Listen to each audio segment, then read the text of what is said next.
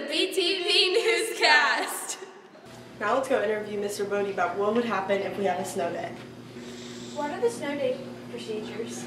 Yeah, that's a great question. As we get into the winter months here and the weather, possibility of severe weather coming in with snow, there's a possibility of e-learning days. So if you do have an e-learning day, the procedures for students are to make sure you have the Teams app downloaded on your iPad and to attend every class period for that day.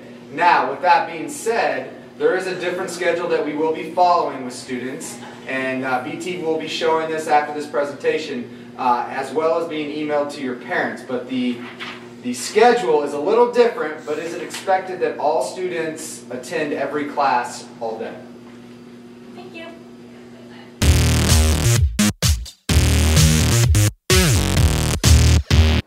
Now let's go interview Mr. Houth about Martin Luther King Day.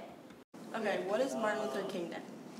Martin Luther King Day is a holiday we observe and celebrate in January, where we celebrate and remember Dr. Martin Luther King, who is an important civil rights leader in the middle of the 1900s.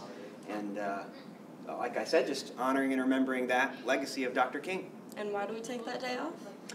If I remember correctly, the day is observed as like a day of service to give back to the community and help others. So if you can, if there's an opportunity to do a service project or help the community, it'd be a great thing for MLK Day. Thank you. Question of the week. Who am I here with? Quinn Wason. And what did you do over winter break? I went to Florida. That's fun. Who am I here with? Anya. And what did you do over winter break? Hung out with my friends and hosted a New Year's party. Awesome. Who am I here with? Hayden. And what did you do over winter break? I had a volleyball tournament. Fun. Who am I here with? Lily Reinhardt. And what did you do over winter break? I went to Florida and hung out with my friends. Awesome. Who am I here with? Mr. Gilpin. And what are you most excited for the next semester? You know, there's always a lot of excitement for the second semester because we are already halfway through the school year. We have a lot of end of the year type things. We have the championships in basketball. We have swimming and wrestling going on, and then we go right into the I Learn, and then all of a sudden we're at the end of the year. We get the 8th grade field trip. A lot of fun things happening. So I always look forward to the second half of the year after winter break, and just kind of finalize. You start looking at what you're going to be taking for high school, and some of the 7th graders taking as 8th graders. So there's a lot of looking forward at the end of the second semester. Cool. Now let's go to basketball interviews. Nolan Smith. And what sport do you play? Basketball. So how do you guys' most recent game go?